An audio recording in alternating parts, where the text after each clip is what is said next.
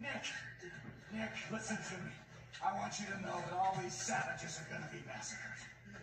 The cavalry's riding right now from Gatesville, and they're gonna butcher every last one of these godless beings.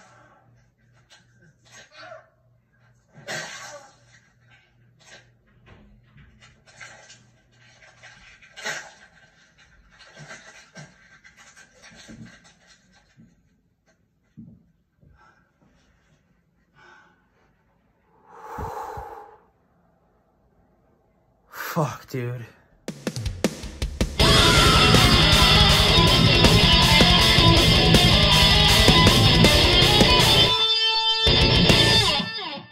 Alright guys, welcome back to Days of Darkness and welcome to my review of Bone Tomahawk. This one came out in 2015, starring Kurt Russell, Richard Jenkins, Matthew Fox, and Patrick Wilson, and was written and directed by S. Craig Zahler. First of all, because I know I'm going to get questions about it, I am in a new area. I am not at my house right now. I am currently at my girlfriend's place. I'm just here for the day, and we're having a lazy day, and I'm like, you know what? I want to fucking crank out a review for my people. So, here we are. Great acoustics in here, too. But, anyways, we gotta talk about motherfucking Bone Tomahawk. Anytime someone asks me, oh, what's a movie that you think flies under people's radar?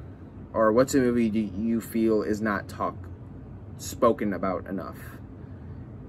Every single time, for the most part, I say Bone Tomahawk.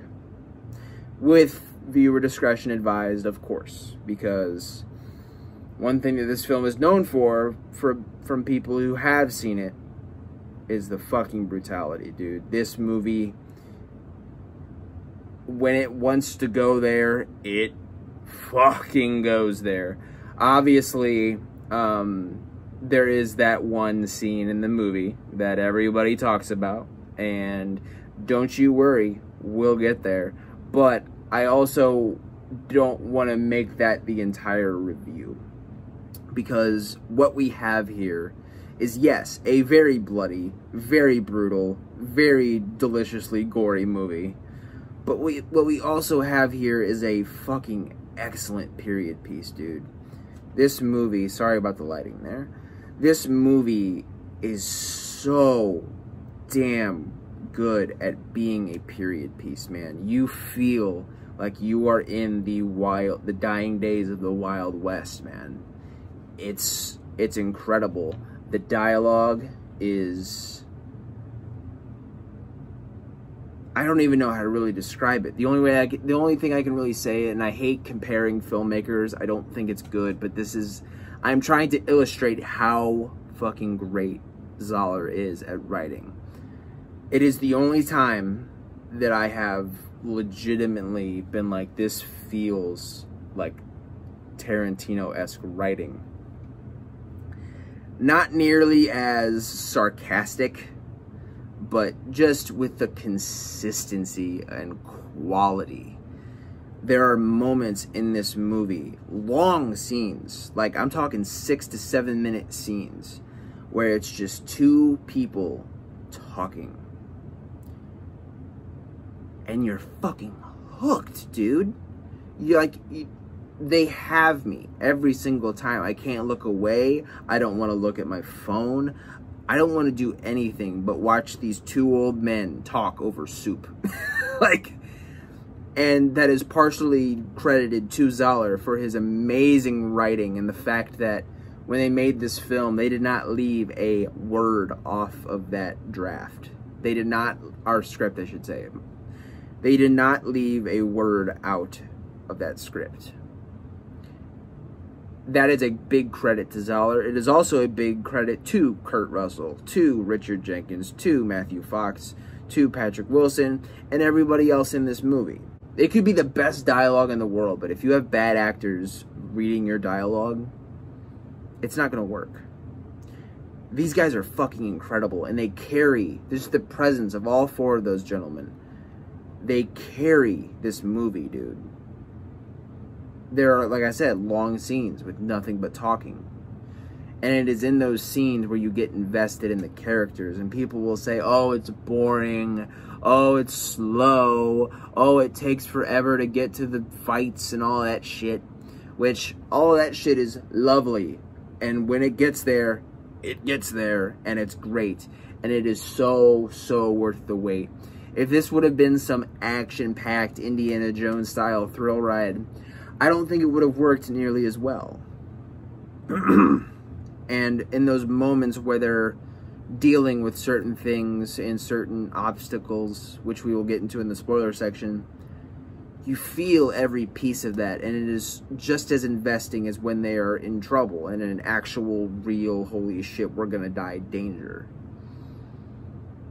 To me, I don't know what else I can say without going into fucking spoilers about this, man. This movie needs to be witnessed. Without further ado, we're gonna go ahead and get into the spoiler section now, and let's just spoil the shit out of this motherfucker.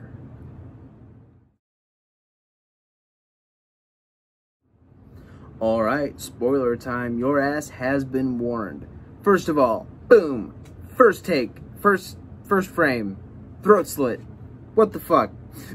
Like, immediately, we get David Arquette, former WCW World Heavyweight Champion, and yes, every time I mention him on this channel, I will be saying that because holy shit, that is a thing that happened, and you can't take it away from him. But, so we get David Arquette and the legend himself, Mr. Sid Haig. Rest in peace, buddy. We miss you. We love you. What a fucking fantastic actor. And the best way to keep his memory alive is to talk about all of the kick-ass roles he has been in, and don't you worry, we will be talking about pretty much every one of them at some point. But for now, we gotta talk about this opening of Bone Tomahawk, man. They're basically robbers, they're criminals, and they're running around perusing the land, trying to steal shit. That's it. They're stealing shit and they're killing people. And they stumble upon what seems to be just a traditional Native American burial ground. And Arquette starts getting nervous, and he's like, oh, I don't know if we should be here, buddy. And then Buddy just goes, Sid Haig, is like, this is no time for womanly imagining. I'm like, what the fuck? Oh, God, just... And that's another thing about this movie that I didn't mention in the spoiler-free section. There are moments of this film that I would say are pretty fucking funny. Like whether it be Richard Jenkins' character or these two here, there are moments in this that are like, it's semi-dry humor, but it's funny. Like, there are moments where I actually laugh, which on the surface you would think a movie like this would not have that, but there are little cool moments like that in this film. But yeah, man, so they start going a little bit further and further and further into this place, and Sid Haig just, boom, arrow right to the neck, and Arquette gets freaked out, trips over some rocks, boom, title card, Bone Tomahawk. You're like, from that brief, I'd say it's like 5-ish minute opening, I'm hooked. I'm fucking hooked immediately. We haven't even been introduced to any of the main characters yet, and already I'm like, holy shit. So Arquette buries his old belongings, I'm pretty sure is what it was meant to be. And he just runs into town, man, and he stops off at a bar, and we get introduced to Sheriff Hunt and his right-hand man, Chicory. Kurt Russell and Richard Jenkins, and God, dude, Kurt Russell, man. I think about who my favorite actor is of all time, and I don't really have one, but Kurt Russell, every time I think about it, Kurt Russell is constantly in that conversation because, oh my God, he is fantastic in this movie. And Richard Jenkins as well gives an incredible performance, but they're basically interrogating this guy. And this fucker, who then refers to himself by his dead friend's name, Buddy. His name's not Buddy. I can't really remember what his actual name is in the movie. But yeah, man. So he ends up leading these troglodytes to the town. And we get, before that happens, we get introduced to Mr. and Mrs. O'Dwyer, played by, Mr. O'Dwyer being played by Patrick Wilson. And his leg's broken. He was working on the roof during a storm, trying to be a manly man, and fucking fucked up his leg and broke it. And it was cool to be able to see that old school Western way of, like, casting a broken bone, where you just have two wood boards, probably about that thin, just on either side of the leg or arm or whatever is broken in this case, and it's just wrapped. Like, wrapped by 3 separate bands. And that's how they healed shit back then. And that's pretty fucking accurate. So it's like, oh my god. This, like I said, dude, this movie does such a good job at being a period piece. He's not in some big-ass cast. He is very much so in danger here. Like, breaking a leg back then, man, you were in fucking trouble. Like, if that shit got infected, you're losing it. And then we get the highfalutin gentleman, John Bruder, played by Matthew Fox. What a fucking great character. He's such just like a rich asshole. Like, he is that, not typical, but he at first just evokes that typical, like, rich southerner type personality. And he's not a great guy either. He is very much an asshole. And while you do learn a little bit about why he is the way he is, it's still not, to me, he's still a dick. Like, I know they try and give him a more sympathetic role, and that's one thing I credit S. Craig Zahler for doing, is a lot of these characters in this movie are morally gray. Yes, you know, there are clear villains and clear heroes of this film, without a doubt. But someone like Bruder, who brags about, you know, killing Native Americans, that's a dick. That's a fucking horrible guy. You know, we get a little bit of why he harbors this resentment about his family getting killed by Native Americans and stuff like that. But, you know, it still doesn't justify that way of thinking. But as a credit to S. Craig Zahler, that's the way people thought back then. It's not great. It's not fantastic at all. It's a horrible time in human history, but that's the way people spoke about Native Americans, at least, you know, white people. Not right in the head white people, I should say. But yeah, man, we even get a scene about a town meeting, and the professor, who is Native American, explicitly says, like, these people are not like me.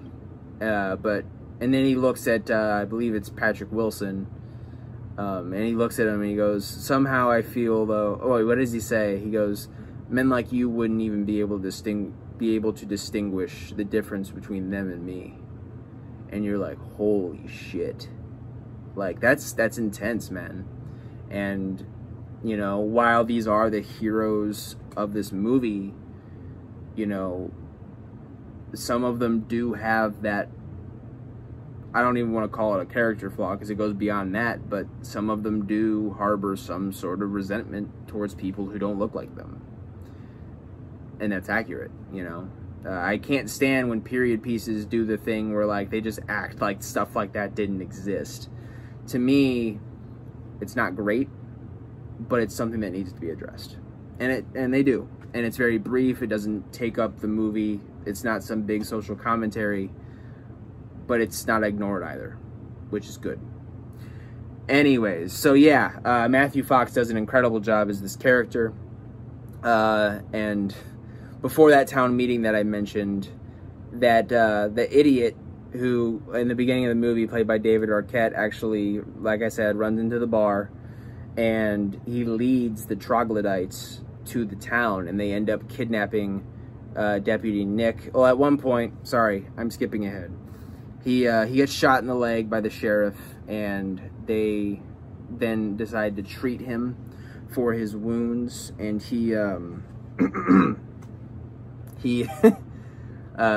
Mrs. O'Dwyer, who is treating him, all 3 of them, Arquette, I'm just gonna keep calling him David Arquette. It's fucking David Arquette, come on.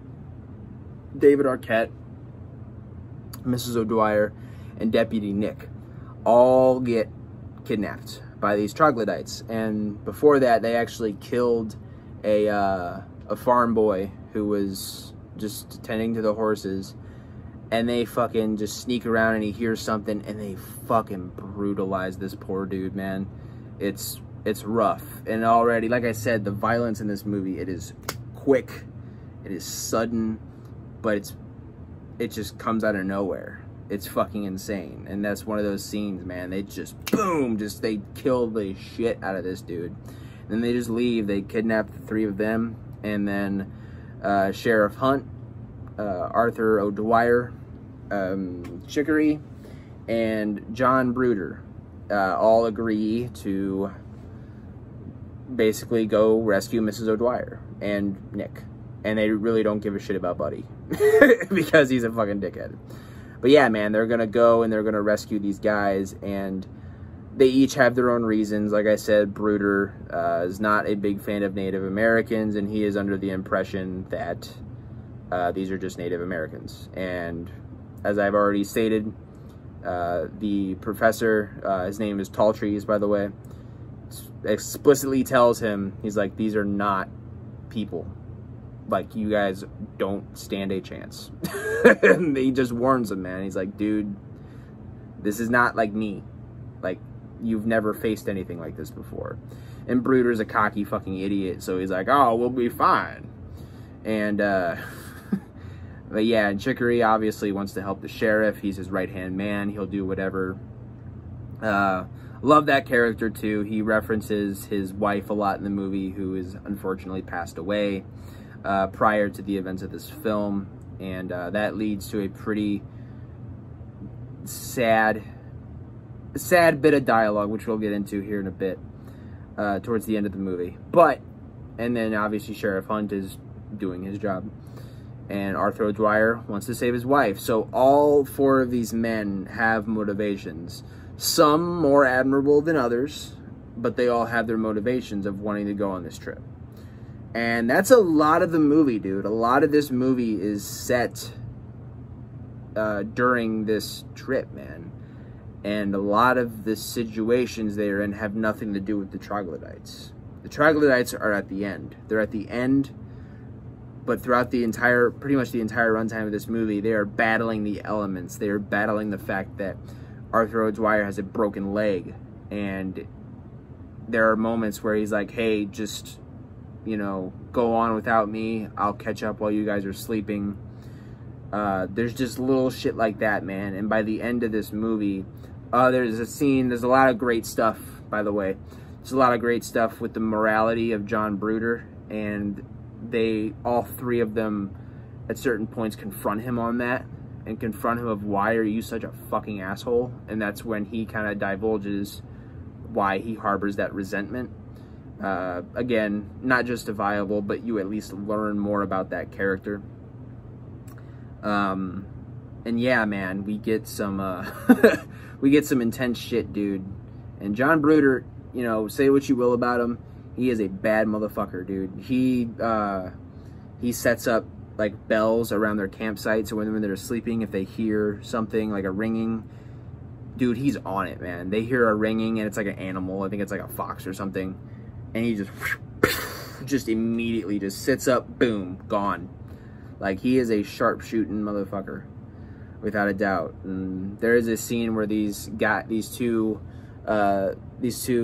Mexican gentlemen come up to them. They talk to them for a second, and they're like, we're not robbers, we're not, you know, which, that's a ploy, obviously, but they're like, we're not robbers, we're not, you know, gonna kill you or anything, we just want, you know, I think they're asking for, like, directions or something like that, and Bruder's just like, fuck this, and he just shoots them. He just shoots both of them point blank.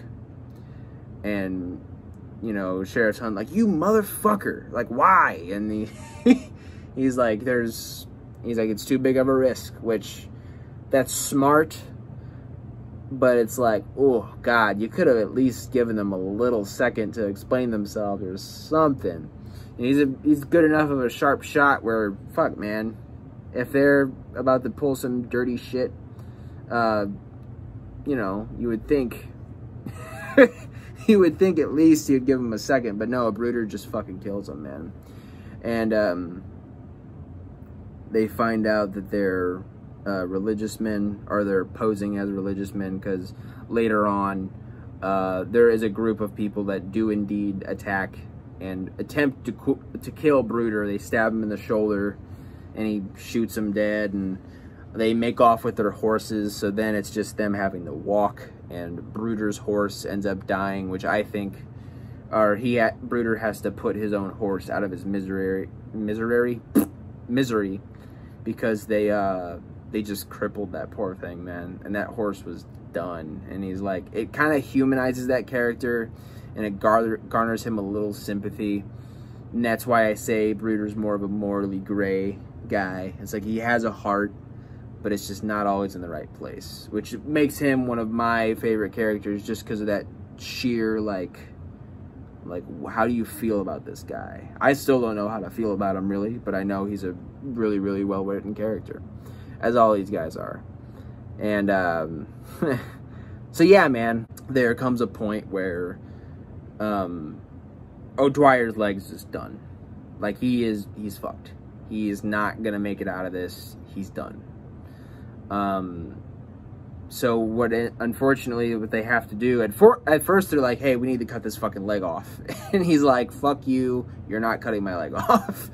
And so he's like, they operate on it. I believe, yeah, Chicory has a little operation experience from the war. So you don't see a lot of it, thankfully. But but yeah, man, they operate on his leg. They dope him up so he's asleep the entire time. The problem is they go to face off with the troglodytes while O'Dwyer is still sleeping. And so when they reach them, it's 3 instead of 4. You know, a crippled man is still another man. So they end up getting there, and right off the bat, these dudes are immediately at a disadvantage before they even encounter a troglodyte. They are tired, they are weak, sleep deprived, all of it.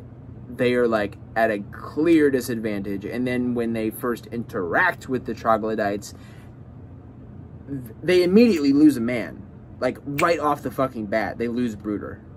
An arrow flies right into Sheriff Hunt's leg.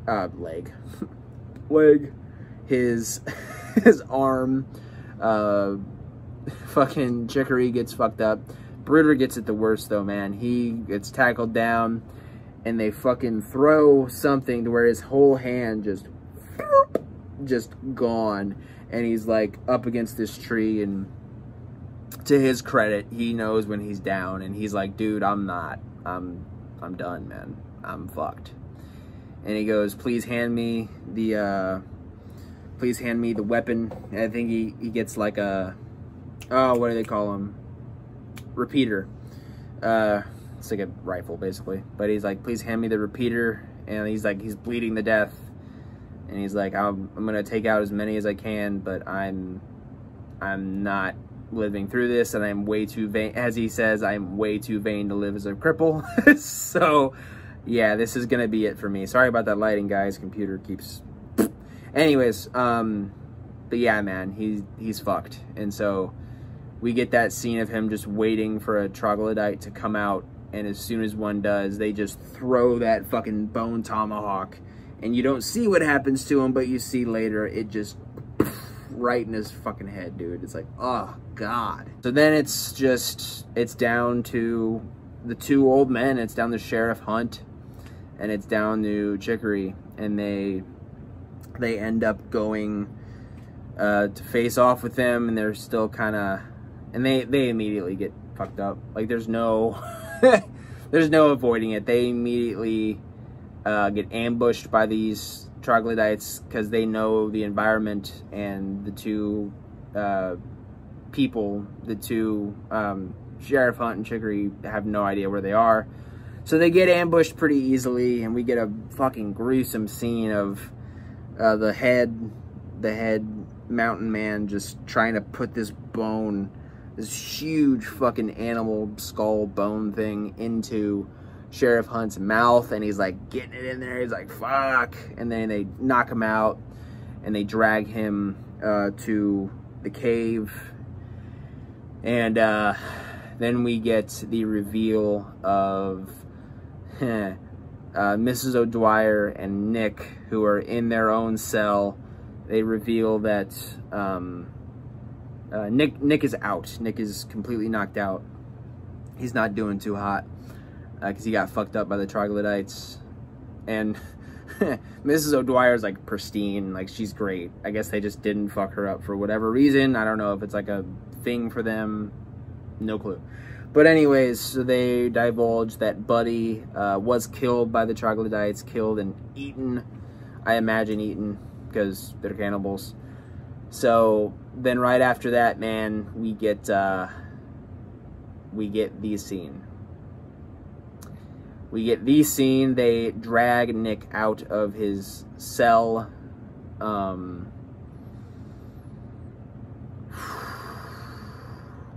We'll get to that later on. They kill Nick. That's all I will say for right now. They kill Nick. And then we get fucking... we get O'Dwyer, Mr. O'Dwyer, waking up in the desert. And he basically makes his way to... Sheriff Hunt left a trail for him. So he's able to literally limp to the cave. And he takes out a couple troglodytes, man. He's shooting these motherfuckers 6 sides of heaven, dude. He's like just blowing these fuckers away left and right.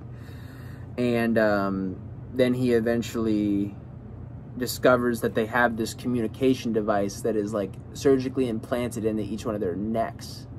And it basically allows them to whistle, because they don't talk. They just out of their fucking throats. It's like, why wouldn't you just, you know, be able to do that? But, whatever, man.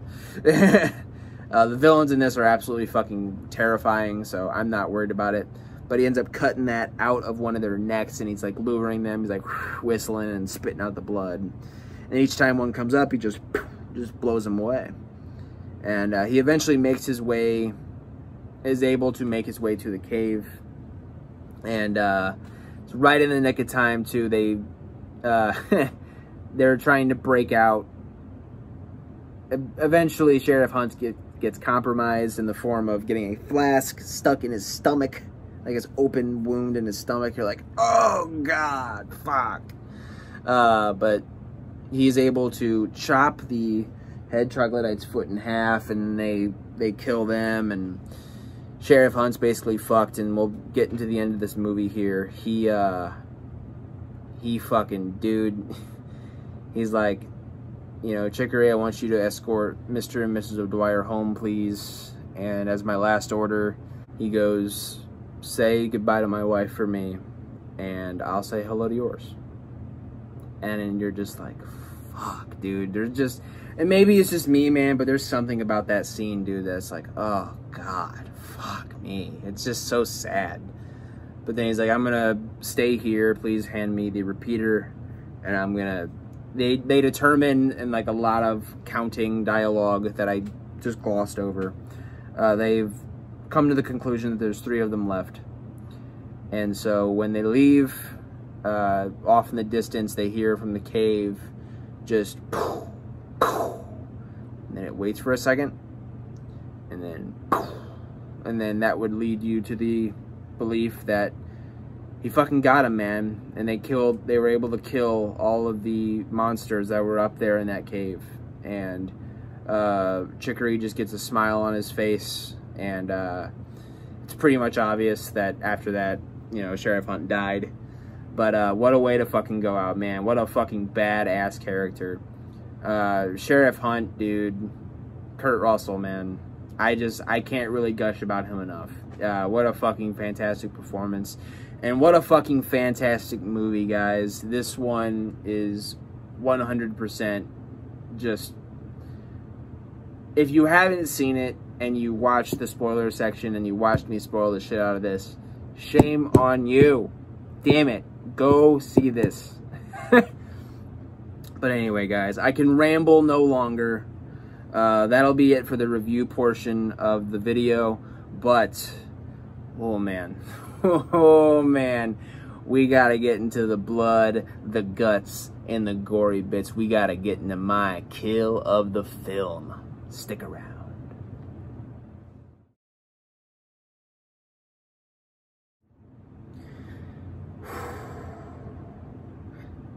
Before I go into this, this is going to be this has got to be the easiest kill of the film section I think I have ever done. It's cut and dry, it's pretty obvious, but I gotta give the other gore in this the light of day, because we get a ton of it. Holy shit. It's fucking great. First of all, just the opening throat slit, immediately having an opening where someone just, boom, gets their throat cut. You know, nothing wrong with a good old-fashioned throat cut. The stable boy's death in the movie, just him, like, looking around in the stable, and then all of a sudden a troglodyte just comes up, zip, right across the neck, and then another one gets an arrow, boom, right through the fucking eye. You just see it burst out of the back of his head. And it's, like I said, man, quick, and you're like, whoa, fuck. And then they eventually find him, and they see that they gutted the shit out of him and just left him there. Yeah, man, ugly shit there, dude, for sure.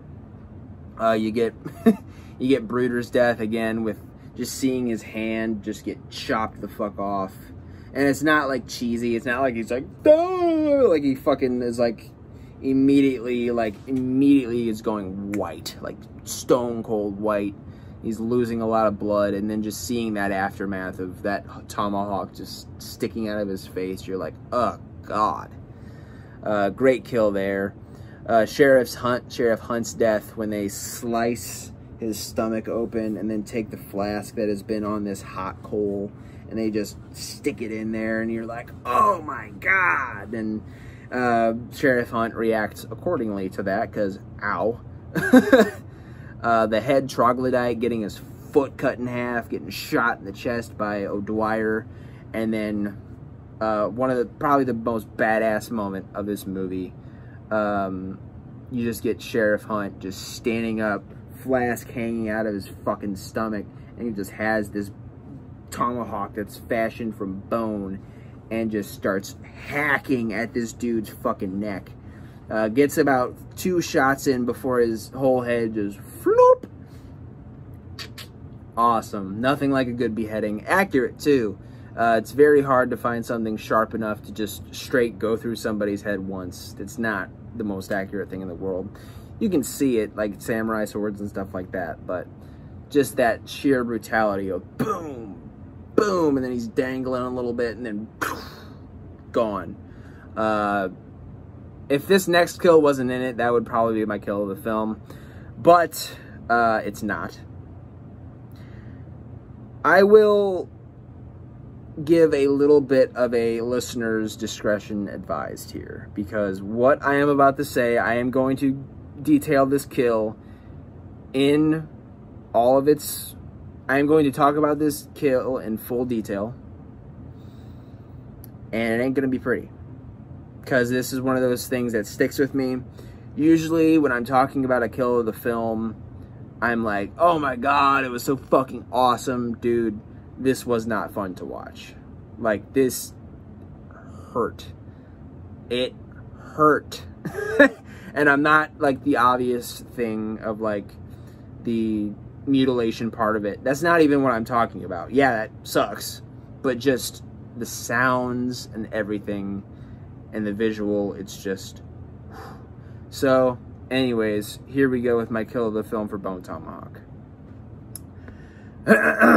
They drag Nick out of the cage. They proceed to strip him naked. They pick him up. He says his last words to Sheriff Hunt, saying that Buddy deserved to die. He was a bad man. You made the right call by shooting him. And gives him that last piece. And then they grab him by the hair. They take one of their knives, again fashioned from human bone, and they just scalp this fucking poor guy. They scalp the shit out of him. They peel it back all the way to the back of his head. And it's not done there. They scalp him. Then they shove his own scalp into his mouth, take that same knife and just shove it in the back. They just shove it through his head. And as because you're eventually going to die from that, but they shove it in his mouth. Basically, it goes through the roof of his mouth. Clearly didn't kill him, though. But by that point, you're done anyways. And they could have just left him to die, but no, because they are basically prepping this dude for food. So two of the troglodytes grab him by the ankles. They lift him upside down. And the head troglodyte proceeds to take his bone tomahawk, facing the front, and just starts hacking his dick and balls. Just starts, and you see it. You don't see his shit like fly apart or anything like that. You see it from the ass point of view. But he's just hacking this poor fucker. And it eventually gets to the point where, and mind you, during all of this, Sheriff Hunt is screaming at this poor kid. Like, you will be avenged. Don't you worry. Cavalry's on the way. We're going to make sure these fuckers pay. I'm so sorry. Yada, yada. And you're like, it's not only is it brutal, it's fucking sad. Because this dude's watching his deputy get fucking brutalized. So, he's hacking him through the stomach at this point, and it gets to the point where they just rip, and he doesn't completely come in half like cartoon Kung Lao Mortal Kombat 2 fatality shit. They split him open to about here, and they just rip, and you're like, fuck. His guts just pour out of him, and you're like, oh my God. It hurts to watch every single time. I've only seen this movie in its entirety twice, and it is because of that scene. Without a doubt, props to the special effects department, by the way, because holy shit. Like, oh God. I don't even want to talk about it anymore. Okay, so that's my kill of the film, though, guys. Thank you guys for watching. I know this is probably going to be a very long review, so thank you for sticking through it. And yeah, man, thank you guys for the support. Next time on Days of Darkness, we are going to start our next series review, and we are going to start Nightmare on Elm Street. We're going to start with the original. We'll be doing reviews in between each movie just to divvy it up a little bit. But yeah, man, next time on DOD, we're going to get into Nightmare on Elm Street. The original, I can't fucking wait. The horror masterpiece, in my opinion. And yeah, guys, thank you guys for watching so much. I really, really do appreciate it. Take care of each other and keep watching horror. All right, guys, have a good day.